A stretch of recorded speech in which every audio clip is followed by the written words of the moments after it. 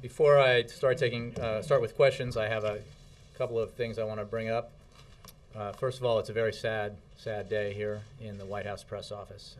As some of you may know, the delightfully droll and sartorially splendid Reed Sherlin is leaving us. This is his last day.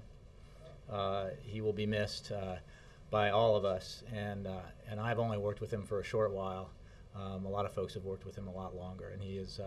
I know that he helped a lot of you over the years here, and he's just a terrific asset that we're losing. So wish him well when you see him. Next, I just happened to notice this the other day, and I thought I'd throw it out there because we all like a little good news. General Motors, you may have noticed, is by the fall going to hire back the final 2,000 of the workers that were laid off, which, if you remember where we were just a few short years ago, in terms of the economy in general and the American auto industry in particular, it's quite a remarkable thing, and so we think that's great. I'd also like to mention that the President participated in a National Security Council meeting earlier today on Libya, and also will tell you that in about 21 minutes he will speak with leaders of Congress about Libya in a conference call. And that is what I have for you. Mr. Feller. Thanks, Jay. On that last point, can you tell us more about the call with Congress, who's taking part from their end? I don't have a list because I think it will partly depend on who's able to call in, since Congress is on recess, as you know. So we will provide a list to you after the fact. How would you characterize the purpose? It's part of the President's, as I've talked about, part of his consultations with Congress, part of the administration's consultations with Congress, and he will update them on the situation in Libya, on what we've accomplished thus far since the adoption of UN Security Council 1973, and he will update them on the transition of command and control to NATO, which, as you know, is taking place as I speak. So I think those are the issues he'll cover, and obviously he'll answer some questions. Bipartisan, I assume? Yes. Yeah. One follow-on that you just mentioned, command and control. I'd like to try to get a little clarity on that. The NATO Secretary General said yesterday that, quote, there will still be a coalition operation and a NATO operation. We are considering whether NATO should take on the broader responsibility in accordance with UN security resolution, but that decision has not been made yet. And then a senior administration official said last night that NATO had in fact agreed to the entire operation. So can you clarify which? Well, there are two aspects to this. The senior administration official is correct, but what has already happened and is occurring now is the transfer of command and control over the no-fly zone to NATO. That is happening. What has been agreed to, but the details of which, the military planning aspect of which has not yet been finalized, is the transfer of the rest of that, the civilian protection aspect of the military mission. So that we expect will be wrapped up in the next couple of days, but it has been agreed to. So the White House position is that NATO will take control of the entire operation. It's just a matter of time on the last part. Well, it's the position of our NATO allies and the coalition partners, but yes. Syria. Which way does the United States see Syria going, and what are you hearing from allies in the region? Any concerns? What are their concerns? And does the White House still think that President Assad is still legitimate?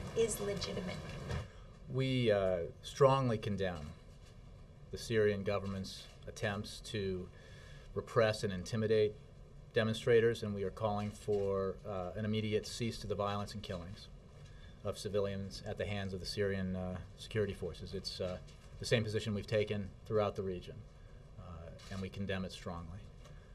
We have obviously, as we always do, consulted with our allies in the region, and we urge upon the Syrian government that they pursue a nonviolent path, that they pursue political dialogue,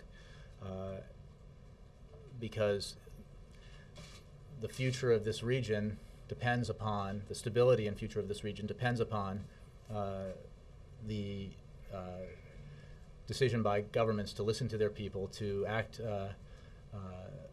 on their legitimate aspirations, and to open up their systems so that the people of these countries can have a greater stake in the future of their country and their own futures. So we take the same position with Syria as we've taken with others. We also, we're also deeply troubled by the arbitrary arrests of human rights activists in Syria, and we urge them to cease that practice as well. Are you in touch with President Assad at all? I don't have anything for you on that, but we are making clear from here and from other places what our position is. Jay? GE in 2010 made more than $14 billion in profits, $5 billion of dollars here in the U.S., and yet GE paid no taxes last year. Given that the CEO of GE is the head of the President's Competitiveness and Jobs Council, I'm wondering if you have any thoughts on their paying no taxes last year, as opposed to probably every single person in this room. I hope so. But look, Jake, I'll just tell you, I don't know about the specific company's balance sheet or its tax returns, but I can. I've read the story. I'm saying I don't have my own assessment to make of it. But what I will tell you is that the president has said that he is committed to corporate tax reform, and he wants to do that because it will improve our competitiveness, and he believes that one of the ways to do that, the way to do it, is to you can lower the rate if you and still bring in the necessary revenue if you remove a lot of the loopholes and other aspects of it that make it complicated, that give companies fits and also make us less competitive in the process. So he's committed to corporate tax reform because it's right for growth, it's right for job creation, and he will have that conversation going forward. Does it bother him? I haven't spoken to the president about this, but he is bothered by what I think you're getting at, which is that Americans, I'm sure, who read that story or heard about it, are wondering, how this could be, and one of the reasons why it could be, again, not addressing the specific company because I don't know independently about that, but it is part of the problem of the corporate tax structure that companies hire, armies of tax lawyers to understand how it works and to take advantage of the various loopholes that exist that are legal in order to reduce their tax burden. And he thinks that in the name, for the purpose of greater competitiveness and job creation, we have to address our corporate tax structure. Well, if in the name of competitiveness and job creation, the president feels we have to address our corporate tax structure, why appoint to the head of the Competitiveness and Jobs Council a person who is now the poster child for using the system to get out of paying taxes? The Job Council and Competitiveness Council is designed for just that, and he has brought together a lot of voices on that, and he wants to hear the opinions of every member of that council. And we have said, with regards to questions about other members who have been appointed, that the president obviously doesn't want a council of people who agree with him on every issue. He wants to hear diversity of opinion. In the end, the decisions that are made about which policy to pursue on corporate tax reform will be the president's decision and his policy. I think that addresses the question. But is there a perception problem at all for the president? He says he wants to take on this issue, and yet he very much wants to take on this issue. Second year in a row, I believe, that GE didn't pay any taxes, and yet he appoints the CEO to the head of his Competitiveness and Jobs Council. I think the issue, Jake, is cynicism that the American people no, because the president is very committed to addressing this issue. So much so that he puts the CEO of GE at the head of his Jobs and Competitiveness Council. Look, I think Jake, we can do this 5 or 6 times, but he is committed to corporate tax reform. He believes that one of the reasons why he addressed it before this story came out, or stories, is because that this is not an unusual situation. That the tax code is complex. It's filled with loopholes and other pieces of it that make it possible for corporations to reduce their tax burden. And it's not good for the companies in terms of their competitiveness and potential for growth. And it's obviously not good overall for job creation in the United States. So that's why he wants to address it. So, Dan. The call that the president will be having with lawmakers, is that in direct response to some of the criticism that he's been getting from up on the Hill, that It's these because lawmakers you were not? said it had to happen, Dan. No, it's, I'm glad he's listening. it's part of, I won't go through it again today, but the list I read you yesterday of the series of consultations and briefings that the president and members of his administration have had with both leadership and rank and file members and committee members on the Hill. It's part of that process, and he looks forward, when Congress is back, to having these meetings in person. But while they're on recess, he looks forward in just a matter of minutes to updating them on our progress, all that has been accomplished, the lives that have been saved, the incredible speed with which we have done what we said we would do, what the president said we would do, which is transfer command and control to NATO, and then update them on the progress or how we see things going forward. So, but this is one in a series of consultations. You guys are listening to what's happening up on the Hill, the criticism. Was there concern in the White House about the ongoing pressure, if you will, for the president to speak with lawmakers, explain what he's doing? Dan, I'll just in go back in to a what I clear said fashion? and yesterday, which is that we have consulted with Congress. I read a lengthy list of engagements that members of the administration had with Congress on this issue. We understand that it's our responsibility. We take the need to consult very seriously, and the president will continue to do that, as will senior members of his administration. I will also say that what I said yesterday, but it bears repeating, that there was an urgency to act here, and had the president waited, given the preponderance of evidence that was available to everyone, that Colonel Gaddafi's forces were about to move on Benghazi and wreak horrible damage and kill many, many Libyans. Had he waited for Congress to come back, had he waited for taken more time to debate and consult on this issue, I think there's very little doubt that Benghazi would have fallen and that many people would have died. And he believes very strongly that he made the right decision. On the no-fly zone in Iraq, years of no-fly zone pressure did nothing to run Saddam Hussein from power. And I'm wondering if in Libya, is the administration prepared for a long, drawn-out process where Libya remains under the control of Muammar Gaddafi? Well, as you know, even the military mission that is described in Security Council Resolution 1973 goes beyond just the no-fly zone, as you know, and it includes the civilian protection piece that enables the coalition to do more to protect civilians than I believe the no-fly zone allowed in northern Iraq. Secondly, as you know, on a separate track, it is the United States' position, the president has stated often, that Muammar Gaddafi is not fit to lead and that we believe he should leave power. And we are engaged in a host of actions, unilaterally and multilaterally, that are designed to put pressure on Gaddafi, to put pressure on those around him, with the aim of that he will take the decision, or those around him will take the decision that he has to go. And we don't have crystal balls here, and I can't predict what the future will bring, but we will stay focused on those measures, even as the military mission reaches benchmarks of success, and as the transfer occurs, we will continue with those tools that we have to put pressure on Gaddafi and his regime. So the administration is pushing for a coup. That's not what I said. I think we said that the Libyan people, we have said the Libyan people need to decide who their leaders are.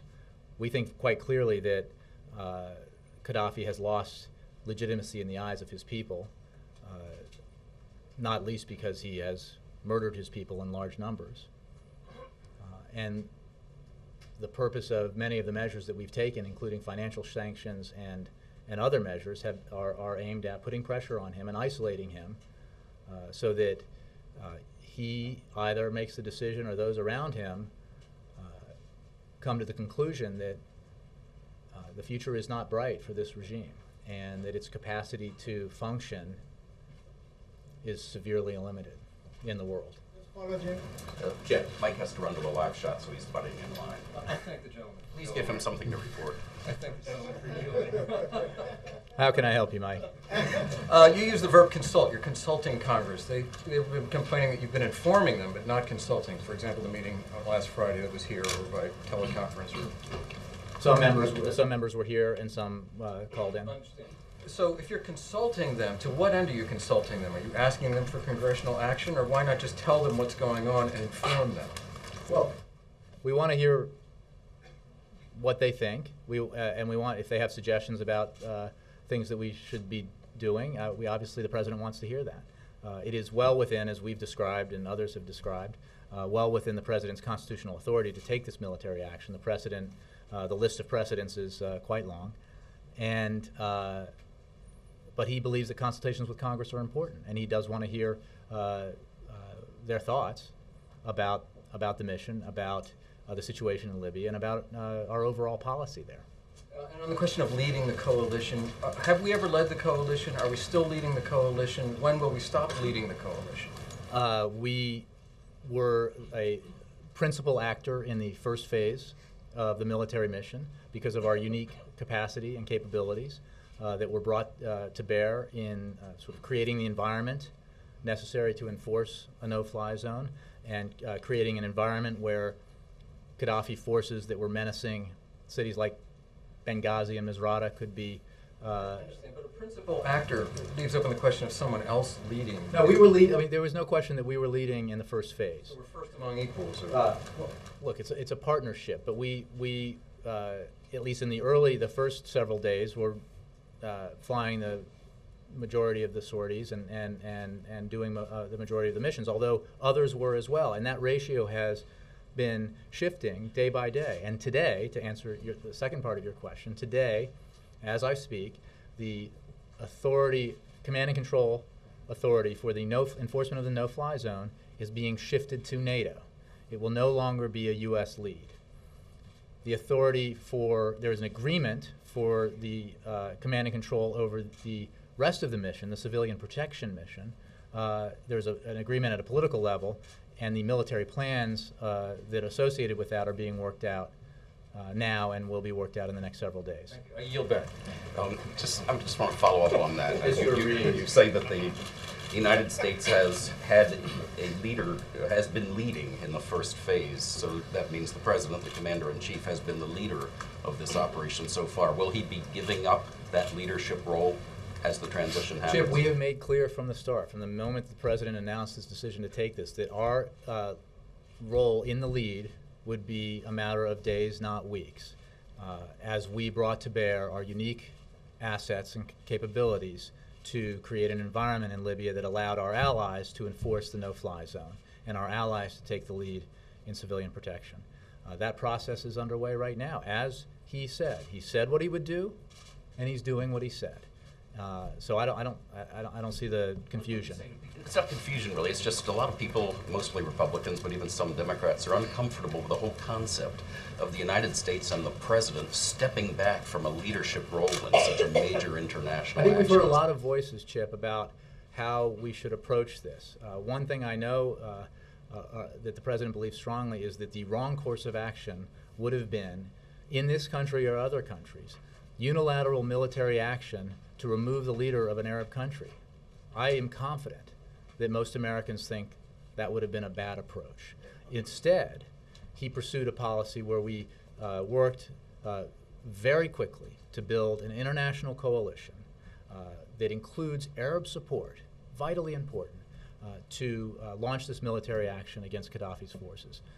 It is the right thing to do, it is the smart thing to do, and it is the best thing to do in terms of U.S. national interests in the long term, because as I've said about Libya and other countries, it is vitally important that the unrest that we've seen and the transformation that we've seen in these countries that is unfolding every day now be recognized for what it is, which is organic. It is about the people of these countries demanding to be heard, demanding greater rights, greater freedoms, and less repression. It is not about the United States of America, and that's not making that decision is about leadership. It's about keeping your eye on the ball about what's in the interests of the American people, in our national security interests. The primary purpose of all this was to prevent a humanitarian catastrophe. If it becomes clear that that is no longer an imminent threat, will the president pull American forces out? The mission, as you just rightly stated, is to protect civilians. We're talking about the military mission. And the United States will continue to participate in the coalition to enforce the mandate given by the United Nations Security Council, Resolution 1973, for as long as is necessary to make sure that those civilians are protected. We, as I've said in answer to Dan's question, are pursuing a whole host of other measures, unilaterally and multilaterally, with our partners, to continue to put pressure on the Libyan regime, on the Gaddafi regime. And I just want one last question to clarify. Pentagon says that U.S. pilots they anticipate that U.S. pilots will continue to participate in strike missions, not just surveillance, but strike missions in Libya, even after the transition. To whom will those pilots be reporting? Somebody other than Americans? I'll refer you to the Pentagon for the specifics. I believe, as I've said, that in terms of, and I don't, the details lie across the river at the Defense Department, but it is certainly the case that while the command and control transition is still pending on the civilian protection aspect of this, that the United States will continue to fly sorties as part of that mission. And again, that's a matter of days and not weeks. In terms of our, we're taking, this would go but on. overall, it's about a lead role, okay? And I will refer you to the Pentagon to the details of what we will continue to be doing. But what we will not be is in the lead in either the no-fly zone or the civilian protection. Is the president comfortable having U.S. pilots report to foreign commanders? Well, I think this president and the previous president was comfortable having United States forces report to NATO commanders, non-American NATO commanders in Afghanistan, and that's how NATO works. So we feel very comfortable with the structure of NATO. It is, by the way, the most successful and powerful military alliance in the history of the world, and we think it's quite a good one. Next question. You said Yes. the broad coalition the president has built is the right, the smart, and best thing to do in terms of U.S. national interest. It would also appear to move more slowly than a coalition of folks more on the same page. Is that just an acceptable trade-off? Well, Wendell, I would certainly say that it was worth the time to assemble a coalition. I would also say that the time was pretty compressed. If you look at any historical precedent for this kind of action to be taken, this kind of collective action by our international partners, there is no comparison at all. And I think in the past I have given you a blow-by-blow of the comparison in terms of sanctions taken in Bosnia or the use of military kinetic force in Bosnia and how long it took for the world to act in those cases. And that's certainly true in a host of previous examples. So the speed here was, I think, notable. And the need to do it with a coalition of international partners was essential. Given that it is U.S. policy that Gaddafi has lost his legitimacy and should go, but that is not the goal of the UN Security Council resolution, one of the questions Speaker Boehner has is, can military action in Libya end with Gaddafi still in power? That's a question that depends on Gaddafi's decision regarding the use of force and violence against his people, against the people of Libya. I dare say they're not his people. The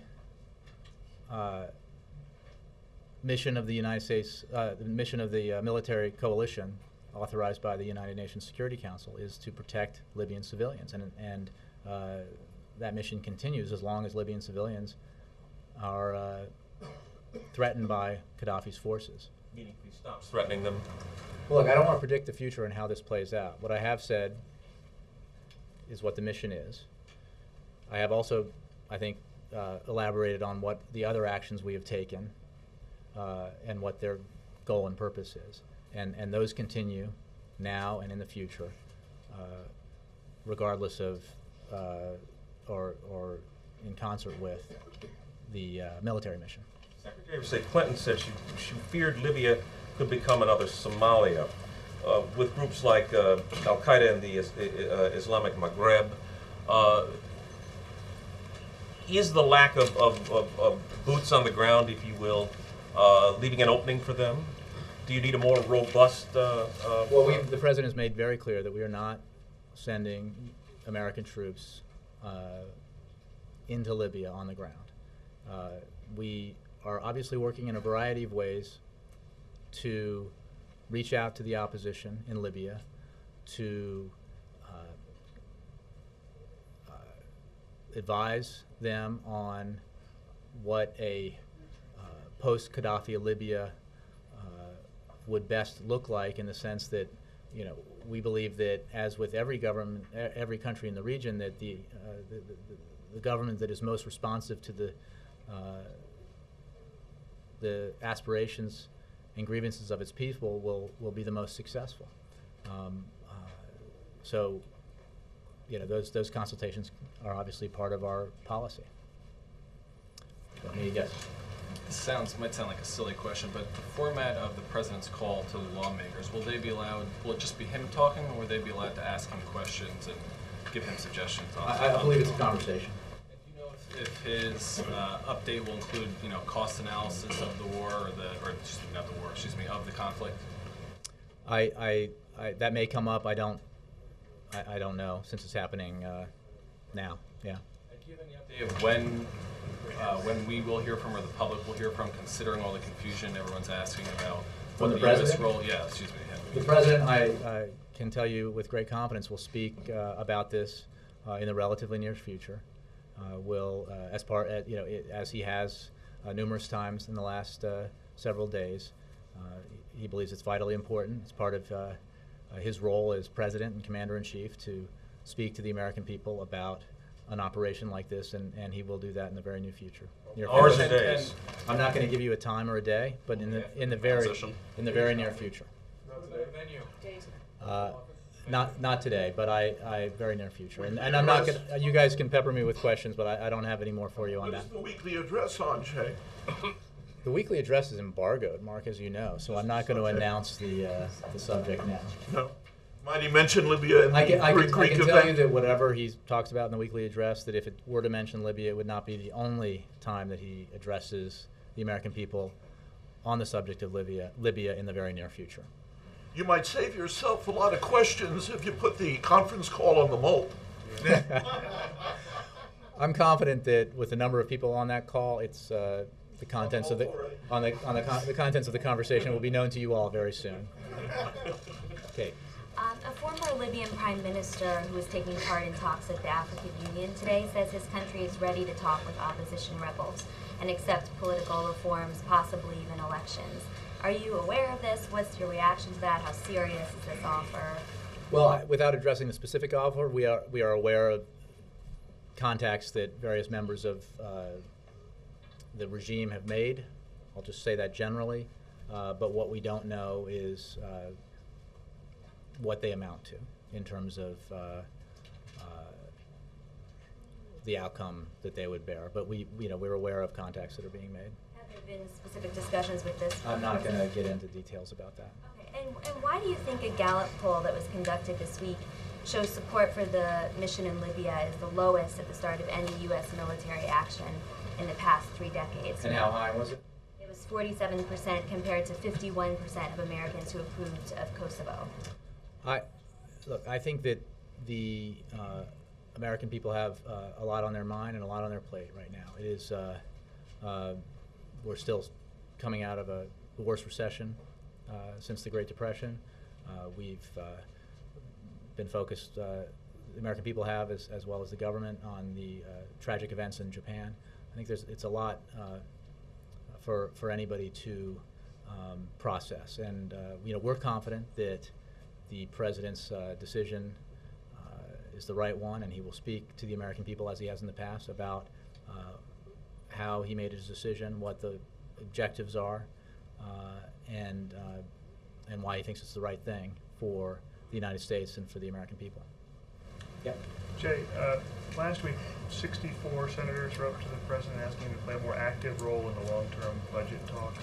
When they come back into session next week, what should we look for? Well, I think you're referring to the longer-term issues that. Not the the 2011, debt-related but- issues. And he, as he has said, very much looks forward to doing that. He believes that it is precisely the path that needs to be taken, a conversation with members of both parties, everybody getting in the boat at the same time so it doesn't tip over, and that's the only way that we can effectively deal with these difficult issues, which have proven so hard to deal with in the past because they are complex and politically charged. That the way to do that is to do it in a bipartisan way, in a conversation where a lot of folks from both parties participate. So he welcomes that and looks forward to doing it. He obviously, he and they, the leaders of Congress and the members of Congress, still have some unfinished business to attend to in terms of the finishing up the 2011 fiscal year budget, which is last year's business and needs to be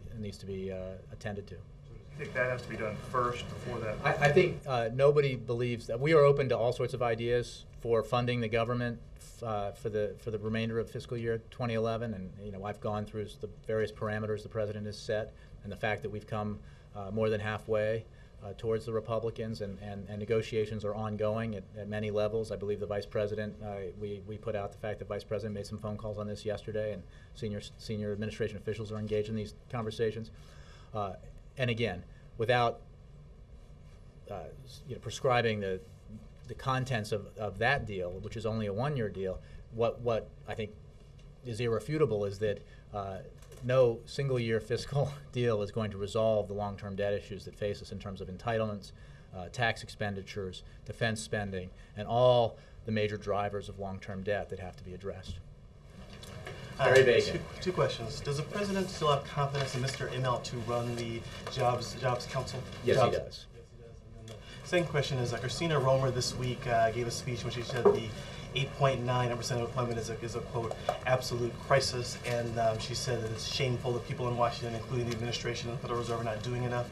Does the president agree with those remarks? Has he heard about them? What is his reaction? I haven't talked to him about those, but we certainly agree that 8.9%, while it has come down substantially from its high, is much too high. That is why the president engaged with Republicans to reach the bipartisan tax cut deal that he reached in the lame duck session in December.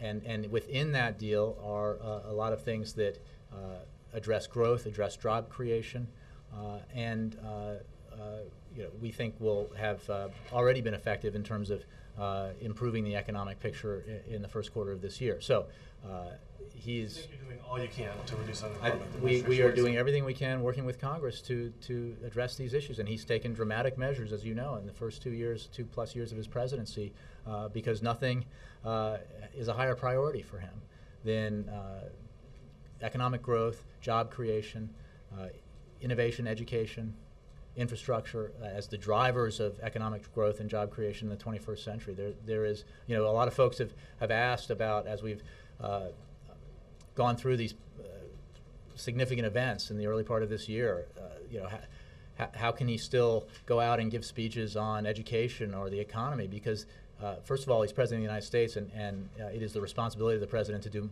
many things at once, to keep his focus on a number of high priorities. But secondly, because this is vitally important.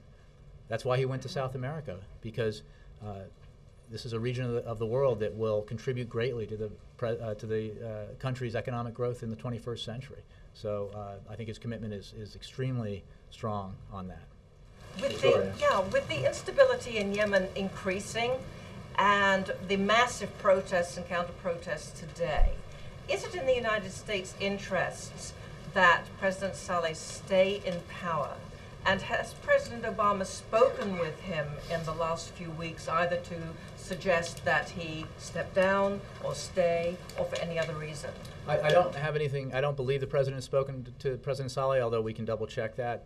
As you know, and I believe we've read out, John Brennan, the Homeland Security Advisor, has on several occasions spoken with him. But going back to the top of your question, it is not for us to decide the leaders of other countries. We have said to the leadership in Yemen what we have said to the leadership in other countries. It is not acceptable to use violence against peaceful protesters. We condemn that. We urge upon the leaders of these countries the idea that they pursue peaceful political dialogue with the broad swath of their representatives of the people of their countries to respond to, there's a reason for these protests, and to hear them and to respond to them and to reform accordingly. That's our position in Yemen. It's our position across the region. This country has a particular interest for us because it has Al Qaeda in the I think we have interests and important relationships across the region. It is an extraordinarily important region of the world where we have problem relationships and ally relationships. The principles apply to all of them. And we are working with governments in the region, advising them on what we think they should do, the right course of action, the political dialogue, the nonviolent response to these protests. And again, that applies to Yemen, it applies across the region. Jay, can I come back to the civilian protection part of the Libya mission? I know you said that you expect that that's going to be resolved in the next few days, but isn't that a little more, well, not a little, a lot more difficult? Turkey is subjected to participation in airstrikes. The Germans, of course, are not participating in the mission in general military terms. What I'm getting at is it not a setback that NATO did not take everything under its wing right away? I think we talked yesterday about what days, not weeks meant, and that we're still not even at 1 week yet. So we have, before we get to a plural of weeks, we have quite a few number of days left. A setback? Under what construct could 6 days, in terms of transfer from the U.S. lead to NATO command and control for the no-fly zone, be a prolonged period of time, and 2 more days or several more days to resolve the underlying issues of an agreement that has already been reached on civilian protection, the civilian protection aspect? Again, that is a very remarkably short period of time. We believe that coalitions, obviously everybody needs to be consulted, everybody participates in the agreements and the discussions. That's what coalitions are about. We think that this has functioned remarkably well, given the circumstances.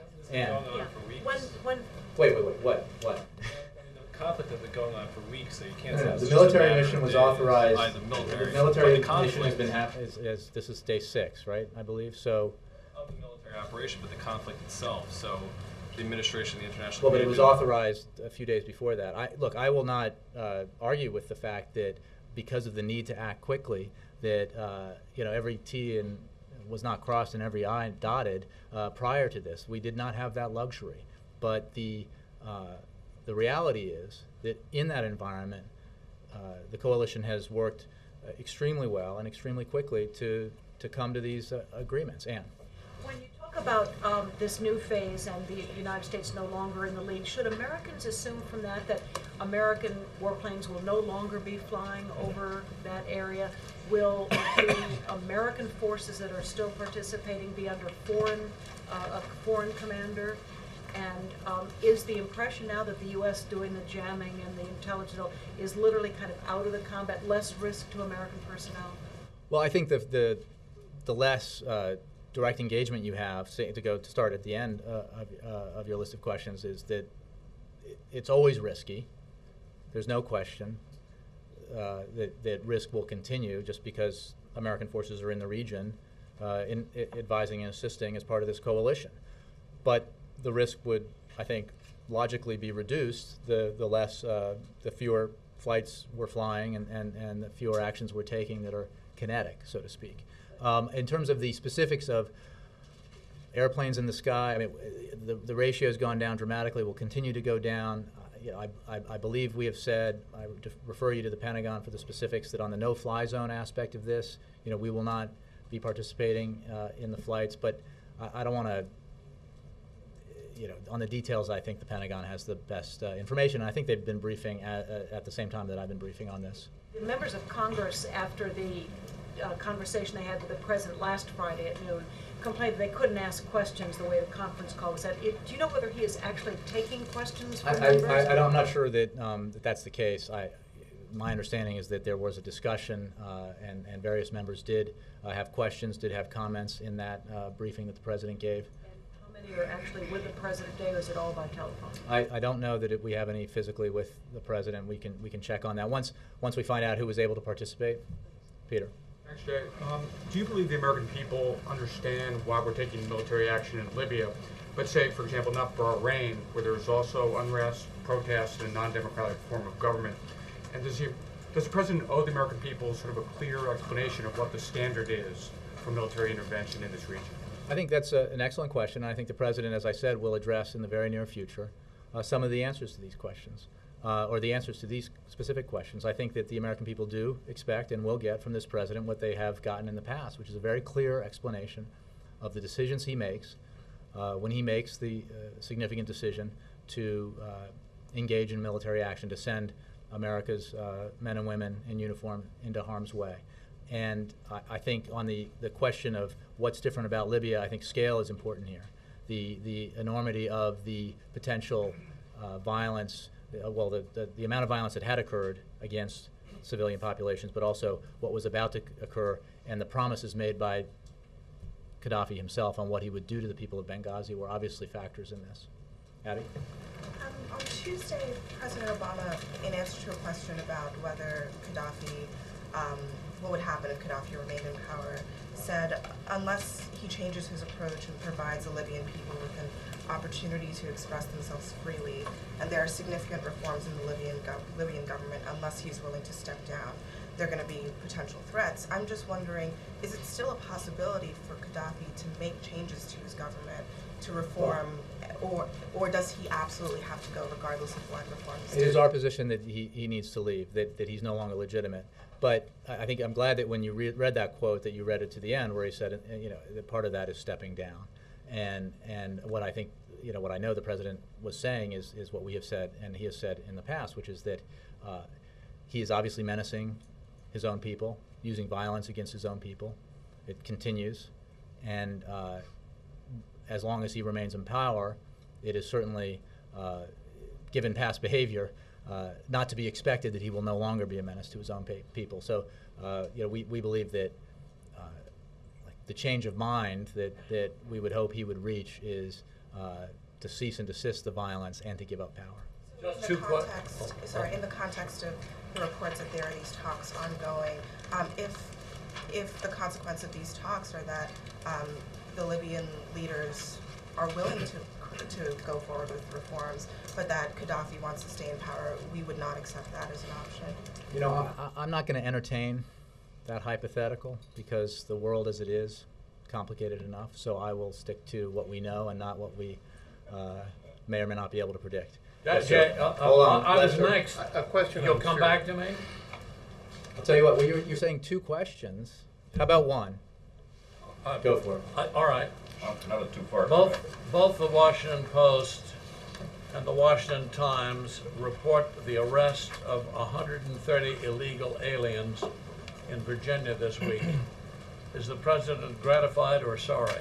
I have no response because I haven't spoken to him about those arrests. I would tell you that the President believes that it's very important to enforce our immigration laws.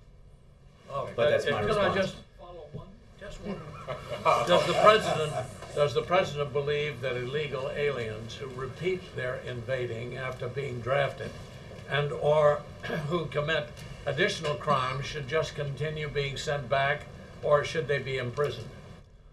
Lester, I'm not even sure I understand your question, but I will just refer to you to what I said, which is if they're sent back and then they come back again and repeat their crimes, do he thinks they should just be sent back or imprisoned? Look, the President is committed to enforcement of our immigration laws. Yes. Thank you. On Syria, does the President think that Assad still has legitimacy to govern? That seems to have been a threshold issue on his policy on Libya. And in Syria, you start to see the violence against his own people. Which we strongly condemn. Exactly. Does he still have the legitimacy to govern? I would just say that we strongly condemn the violence. We urge on the government of Syria what we have urged on the governments in other regions, that they pursue a peaceful course here, that they participate in a political dialogue with their people, because that is the better path. And we also urge the Syrian government to refrain from in any way detaining or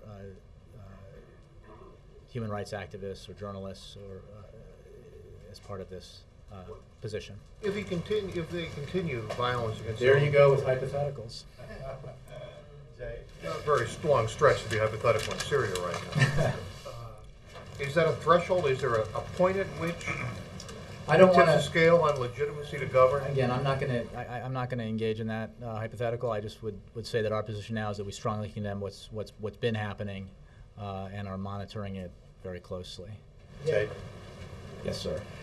Yesterday, Secretary Gates said in Tel Aviv that he's carrying a message that it is time to take bold actions towards implementing the two states solution. Was he carrying a detailed message from the president? Is the president ready to do and make bold actions as well to implement the peace process and to have the two states? Well, he was certainly, without going into any the details, the secretary was expressing the president's point of view that both sides need to take bold steps towards peace, that is the only resolution to this vexing problem, and he encourages both sides to do that. And he also, as you know, spoke with Prime Minister Netanyahu and expressed his condolences about the bombing in Jerusalem and the attacks that they've seen. And you know, we urge restraint, and we urge both sides to take bold steps towards peace. Stephen. You often hear in Washington disquiet about the extent to which some European nations have been cutting their defense budgets and the extent to which they are able to kind of join international military operations. Given that, how important is the successful resolution of this Libyan action to proving that, or to ascertaining whether they can actually alleviate the burden on the U.S.? Well, we've been very gratified, Stephen, by the willingness of coalition members to participate in this very important endeavor, and we think it's a sign of the strength of our international partnerships and our alliance in the case of NATO, and I think that's a welcome sign about our ability to work together to solve or to address some of these very difficult problems, and we really do think that that's an effective way to tackle some of these issues. I'm going to start jumping around here. Yes, here. Thank you, Jay. Given what you mentioned about you reaching out to the opposition, the Libyan opposition, why doesn't the president recognize the interim council in Benghazi as a legitimate representative of Libya? Is he skeptical?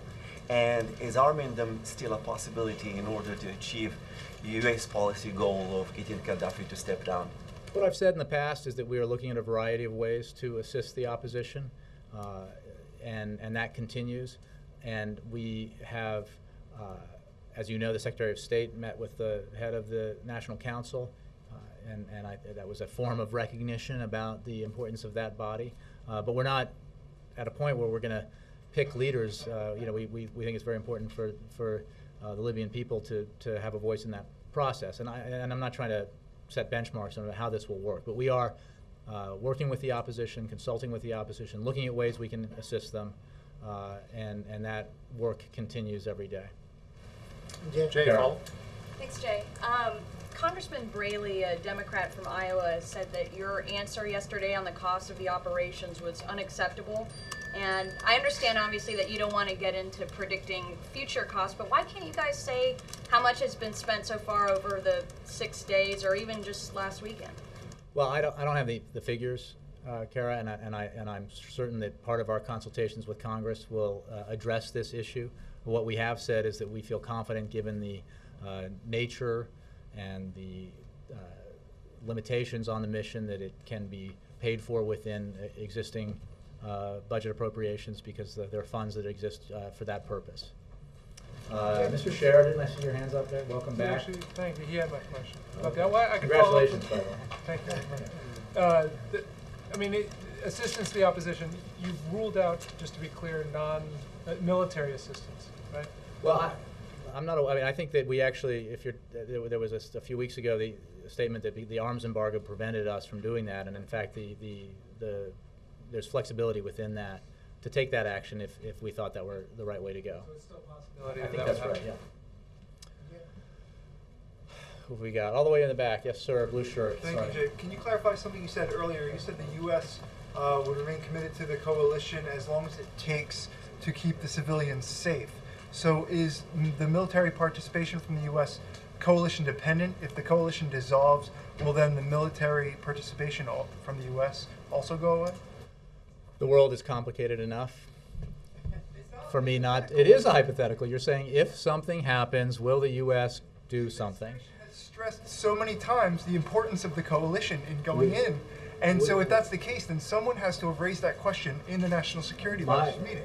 My understanding, my reading of Resolution 1973, it does not have a time limit on it. It is says that coalition will use all necessary measures to. Coalition limit? I don't read one in it. Do you? We will use all necessary measures to protect Libyan civilians. Take one more. Yes, ma'am. All the way back. Yeah. Sarah. Sarah, sorry. Thank you. The president just came back from Brazil, Chile, and Panama, as you know. And is he going to visit Puerto Rico sometime this year? I don't have any travel announcements for you, but well, I don't have any travel announcements for you. Thank you. Bye-bye. Hey, Jay, week ahead. Oh. Panama. El Salvador. Sorry, the week ahead. Well, this is what we have. On Monday, the president will participate in a town hall hosted by Univision at Bell Multicultural High School in Washington, D.C. At this town hall, the president will have the opportunity to talk with students, parents, and teachers about education and Hispanic educational attainment. The town hall will be broadcast on the Univision network on March 28th at 7 p.m. Eastern Time and Pacific Time and 6 p.m. Central Time. On Tuesday, the president will travel to New York City to deliver remarks at the dedication of the Ronald H. Brown United States Mission to the United Nations building. And on Wednesday, Thursday, and Friday, the president will attend meetings at the White House. That is your week ahead. I don't have an announcement. It's not what you were alluding to earlier. No announcements. And the Thanks. Libya speech.